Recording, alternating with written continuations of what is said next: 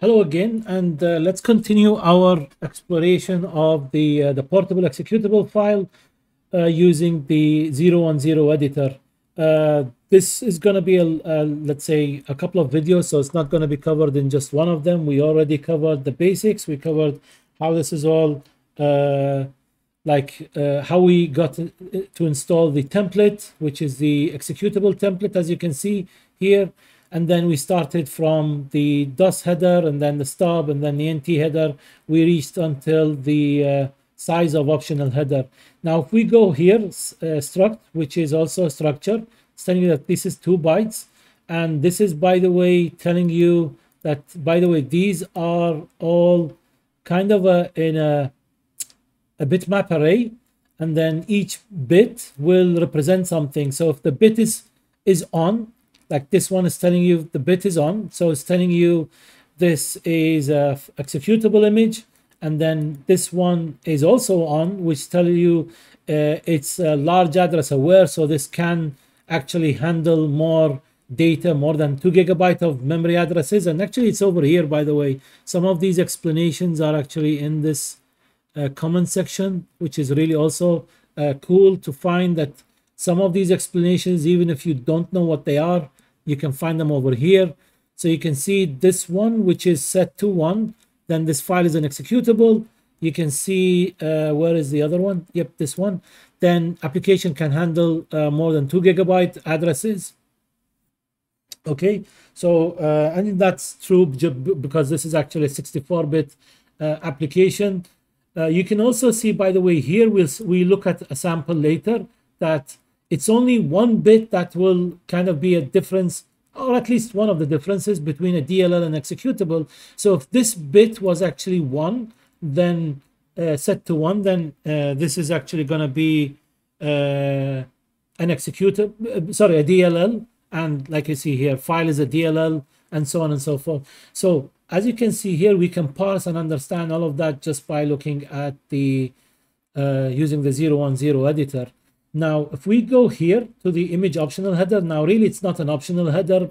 Don't know why Microsoft decided to use that word for it, but it's really not an optional. And you'll see that it includes a lot of data, which is actually important to the application. So we can see here it starts with this magic value, okay, which is these 2 values, and these are located at address 110, okay, and the size is 2, so it's 2 bytes.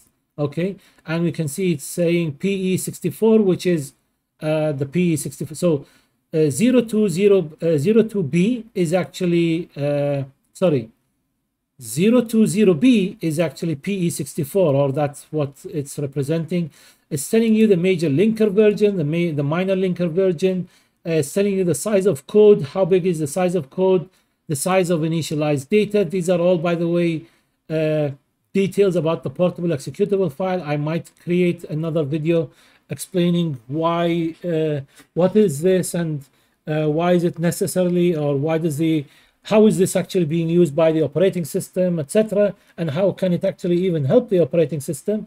I will talk about that in another video, but not in this one, because it's not related to the 010 editor. We can also see here the address of the entry point. So this is where the execution should start, and you can see this is a double word because why? This is 4 bytes. Okay, we can see the base of code where the code is going to be located. We can see this is a long, okay, so it's 8 bytes, and that's correct because we are dealing with a 64-bit application, so the address is going to be 8 bytes. We can see the section alignment, we can see the file alignment. So section alignment, which is in memory, file alignment, which is on disk, how these are going to be aligned. We can also see the major operating system version, the minor. There's actually a good URL on Wikipedia which can be used to map these and understand them. So yeah, these are all the details, by the way, about this application. We can also see here, by the way, that this is a Windows GUI application. And if we go down here, let me just scroll down here. We can see also some characteristics about the DLL. If, like, for example, the dynamic base is set, so this means the base address could be, if it's set, and it's actually is set, so it means ASLR is applied here and it's effective. So it's going to be randomized every time the DLL is loaded, or sorry, the executable is loaded, or the image.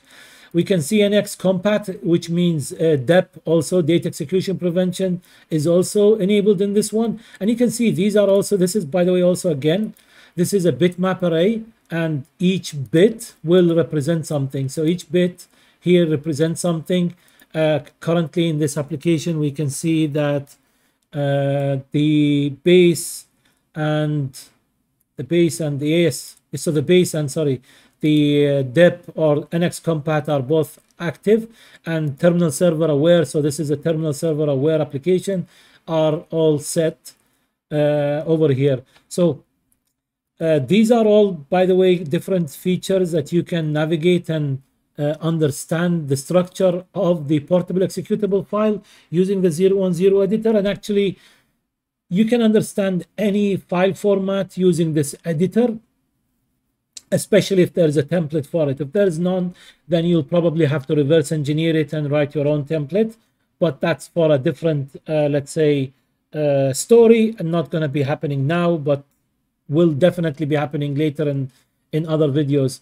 For now, let's end this video here. I hope this was useful, and we'll continue our explanation of the PE file using our 010 editor. Thank you and have a good day.